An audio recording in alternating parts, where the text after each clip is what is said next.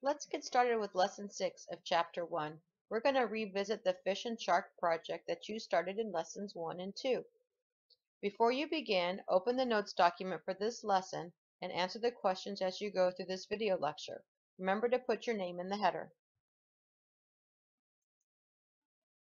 Our learning target for this assignment is to follow the 4-step process in problem solving and design to write code for the Fish and Shark project in Alice. The first step is to understand the problem. Let's look at the video again that shows us what a completed project will look like.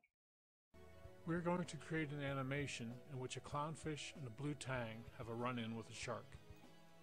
As the two small fish are talking, a shark will suddenly appear. The clownfish will panic, swimming away to look for a place to hide.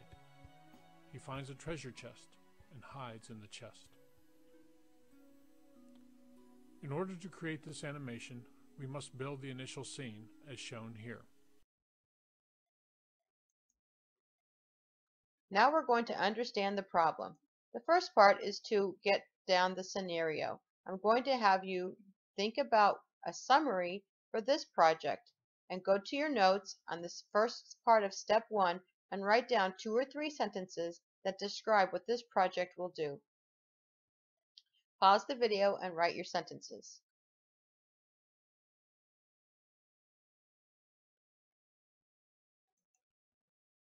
Did your summary look something like this? A fish and shark are talking to each other. A shark comes along and frightens one of the fish. Now you could write a little bit more. You could say it in a different way. The main thing is just to make sure that you understand the problem by writing a short summary of what the project will do. We're going to further break down this problem by writing down the objects and props that are going to be needed and writing down the actions. This scene will have a clownfish, the blue tang, a shark who is lurking out of sight in the background, a cave, a sunken pirate ship, and the treasure chest. So what characters and props are needed? Did you write down that you're going to have a blue tang or Betty, a clownfish Emmett, and the shark Phil? You're also going to have as props the pirate ship, cave, and treasure chest. Can you write down the actions? Think back on the video and what are some of the things that the different objects did? Write this down in your notes. Did you write down things like talk or say, move, turn to face, and turn? These are most of the actions that our objects are going to do.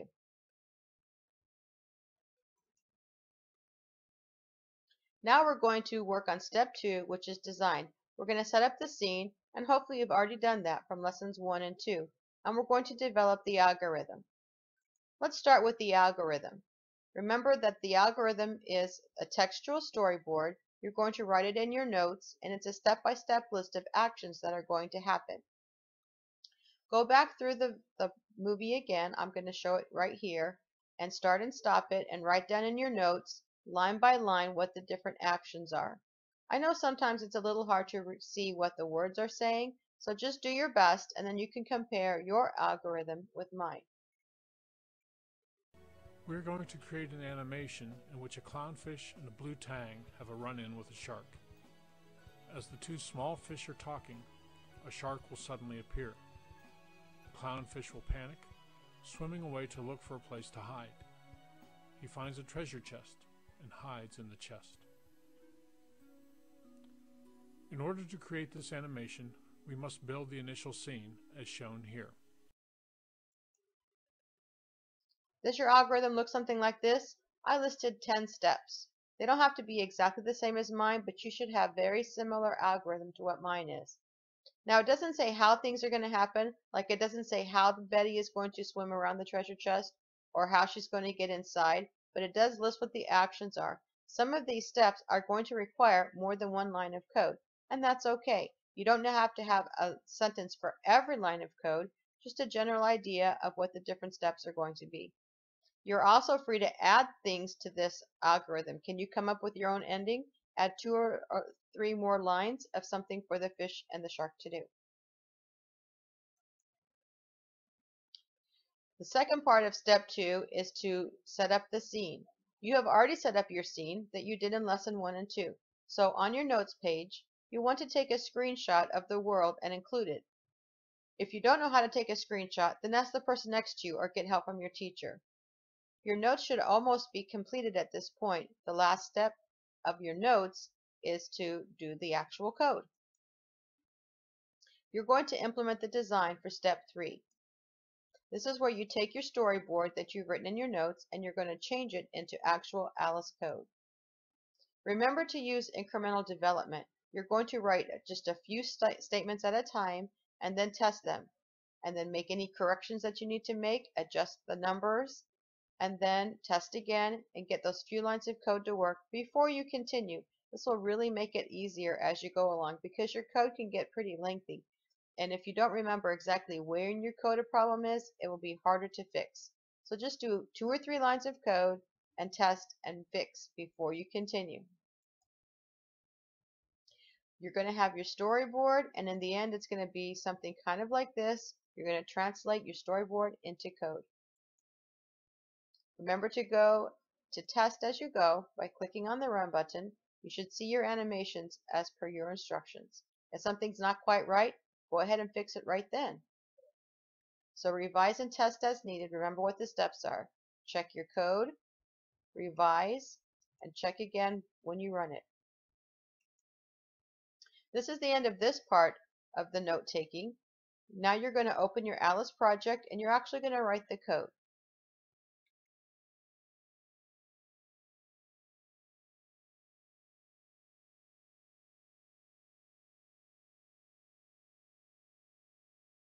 Now we're ready to actually write the code to this problem.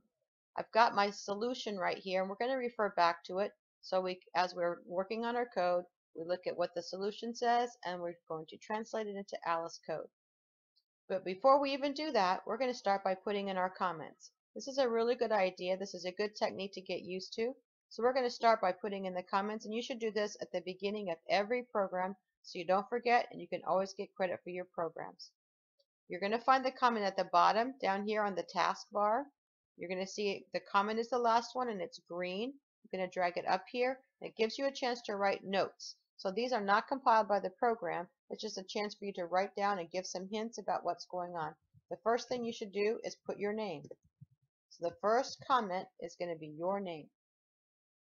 Then let's drag up another comment, and this is going to be what assignment you're working on, so we teachers know what to give you credit for. We're in chapter 1, and this is lesson 6. So this is really important. If you don't put down what lesson it is, if you put down the wrong one, you might not get credit when you need it. Then if you want to, the next 2 are optional, but they're good. I can give this a name. So I can say that this is the Fish and Shark program. So that's a little bit different than saying lesson 6, because this is how it's going to go in the grade book, but this is information for you so you know exactly what the program does. It's kind of like a description. If you wanted to, you could add another comment with a date. Sometimes it's interesting to know when you created something. Now as you go throughout the code, every time you have a few lines of code, it's a good idea to add in an extra comment to kind of divide it up. So if you are going back to make some changes later, you know which section of code. You don't have to look through the whole thing.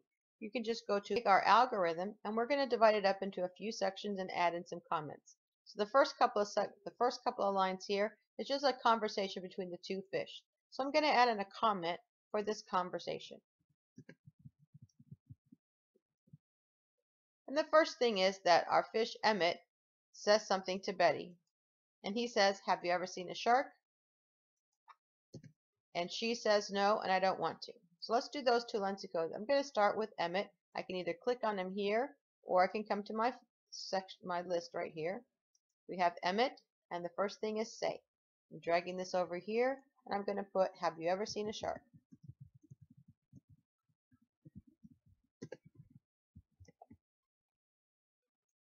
Then I need Betty, so once again I can click there, or I can come here to my list. And Betty is going to say no, and I don't want to.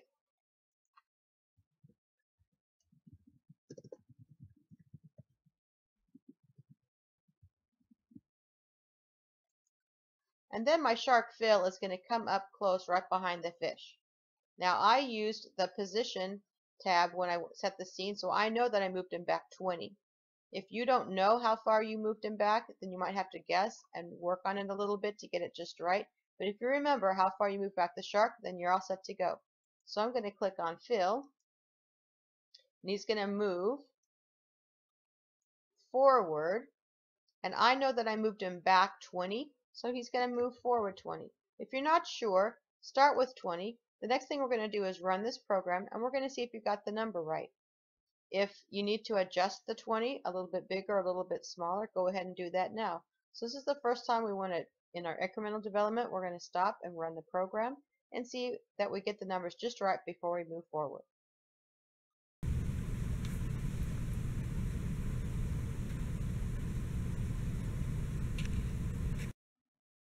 Now we're ready for our next section. The shark is going to say, "Hello, how about dinner?" And then Betty is going to need to swim to the treasure chest. So let's put down another comment that says that the fish is going to get scared. So Betty gets scared. And your comment should be something different, but it's just a good idea to kind of divide it up as you go. So I'm still with Phil, and he's going to say, "How about dinner?"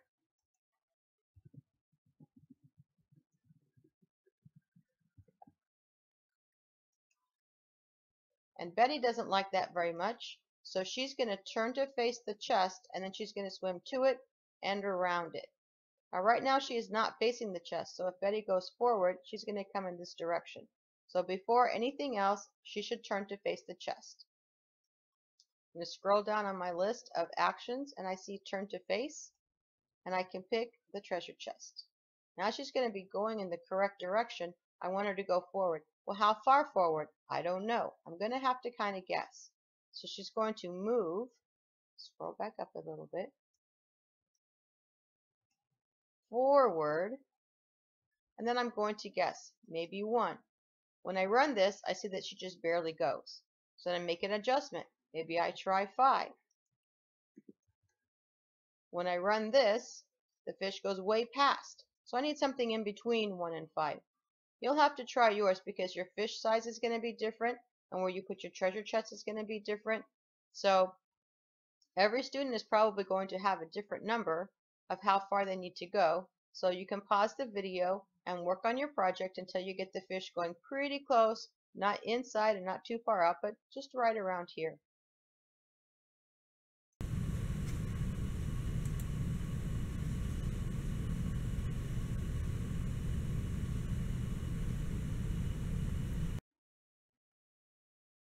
All right, did you get yours to go? For me, my number was 1.75, but like I mentioned, yours is probably going to be different.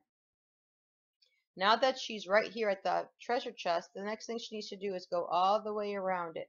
Well, first she needs to turn to her right, so she's facing the correct direction to go all the way around. If we keep her facing where she is, it's just going to be kind of weird. So let's have her turn. And she's going to turn to her right, a quarter turn, so 0.25. Now she was facing the chest, now she's just going to go to the right, and she's all set to go. Now, this going around the chest is actually 2 actions. She's moving forward, and at the same time she's moving forward, she's turning to the left. So we're going to need a do together for this. The do together is at the bottom of the screen on your taskbar. Let's drag up a do together, and both of the actions are going to be for Betty. She's going to move forward and turn. So let's pick forward. Now the question is, how far forward does she need to turn? I'm just going to pick a number for a second and let's talk about this. How far she's moving is the distance around the treasure chest. So how big is your treasure chest? Think about this as a circle, and what would be the circumference of the circle? That's how far forward she needs to be. So 10 is going to be a pretty big circle, 5 would be a smaller circle. You're going to have to decide. It's going to be a little bit of trial and error. So pick a number, try it, see if it works. You might need to change this bigger or smaller so you get kind of this circle right around the treasure chest. For me, the number is going to be about 5. Now the turning is going to be the same for everybody. She's going to make 1 complete turn to the left. So I'm going to have Betty's going to turn to the left, and it's one complete turn. So both of these are going to go in a do together to go around the treasure chest. So this is a good time in our incremental development for you to try it and adjust this number, leave this one at 1 until you get her going just around the treasure chest.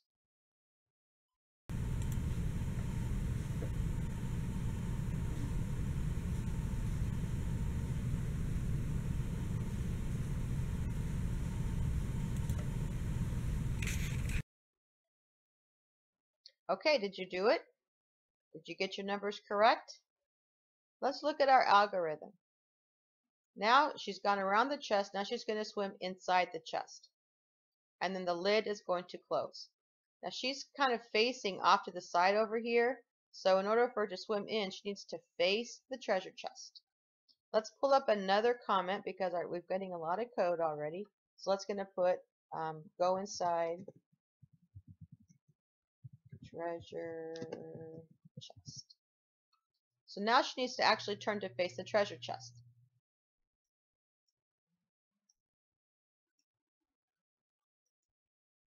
Now I found when I was trying this out that facing the treasure chest is actually down here. Remember that the center is usually at the bottom. So she's going to be kind of facing down and moving down, and that's going to be a little weird. So I'm going to have her face the lid. It's going to give us a little bit better result. So sometimes with trial and error, you can find things out, make some little adjustments. Now she's actually going to move 2. So instead of just a move, now you could try a move and put a number there. Sometimes a move 2 is handy as well. She's facing the right way, and now she's going to move to not just the treasure chest, but the lid. This is going to put her right about here. Then she's going to move down to basically disappear inside the chest. How far down? Well, you have to try. It doesn't have to be very far. We just want to get her out of sight. So I'm going to use the move. And this time she's going to move down. And I'm just going to pick a number. I'm going to try 2. I'm going to see if that works. And depending on the size of your fish and the size of your treasure chest, you might have to adjust this a little bit. Then we want just the lid to turn. Now if you were using your position tool in setting up your scene, you know that you had it turn backward 0.125. Now we're going to have it turn forward 0.125. But remember, it's just the lid. So I'm going to click on the treasure chest, but I want to go to the subpart. So I'm going to click on my arrow. Here's my treasure chest. Here are the subparts. And here's the lid. It only has a few choices, and I wanted to use the turn. It's going to turn forward 0.125. This is a good time to stop and do our incremental development. Run the program, get everything to work. You might have to come back and adjust numbers.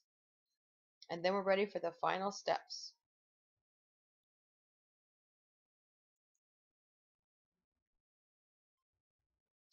For our final steps, the shark and Emmett the fish are both at the same time going to turn to face the treasure chest. Then Emmett is going to say, I do not think she's hungry. And you're going to have your own ending. So let's add in another comment. The comment could just be ending, or it could be something similar. Now you noticed in the movie that they are going to turn at the same time. So I need another do together. We're going to come down here to the bottom, use our do together. This is going to have 2 different objects, and that's fine. You can and do together. So one of them is going to be Emmett. He's going to turn to face the treasure chest. And I'm also going to have Phil turn to face the treasure chest. They're going to do it at the same time. Then I'm going to have Emmett say, I do not think she is hungry. So here's my say.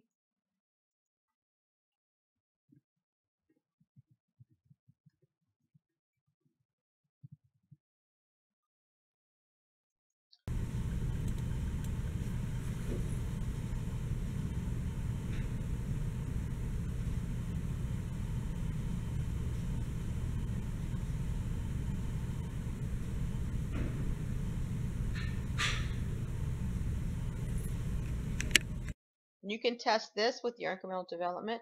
And then I encourage you to add a few more lines of code just to kind of customize this and make the ending your own. run the program. Remember your fourth step, test and debug. Get everything perfect and correct just the way you'd like it. You've already got your comment section at the top. You're ready to save it. Save it in your backpack, in your own student account, and save it in the backpack for a grade.